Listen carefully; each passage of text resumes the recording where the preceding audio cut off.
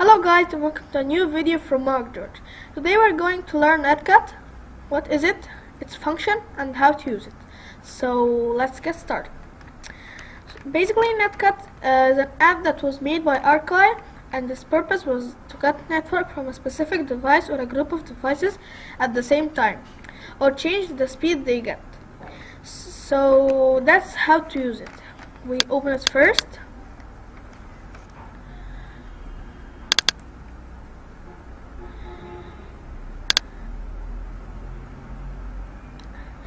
So Netcut has two versions.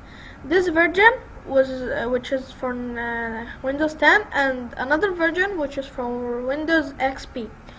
This version has an option to control the speed that the device gets. The other one only cuts and resumes.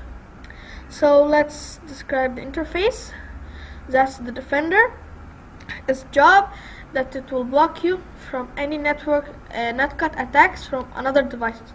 So for example, another one got Netcut on his tablet and is connected to your device and wants to block you. So while you have the Defender on, it will, you will not can't do it. You will not do it. So this is the jail, which has the devices that are blocked.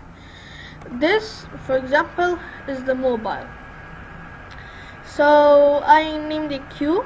We can name it. So it's my mobile, so I can name it, for example, Mark's mobile. That's its IP address, its MAC address, its brand, which is Samsung, and it's protected, no, connected, the last connection on the internet for this device. So these are two options. This one, it will disable the internet access. See, it's red now, but if we go back again, it will be as regular as it is. This is a schedule offline for Mark's mobile, so I'll make it start on 9 and 2 minutes and end on, for example, 10 and 2 minutes. So that's an hour. Make it set, but that's for day offline schedule.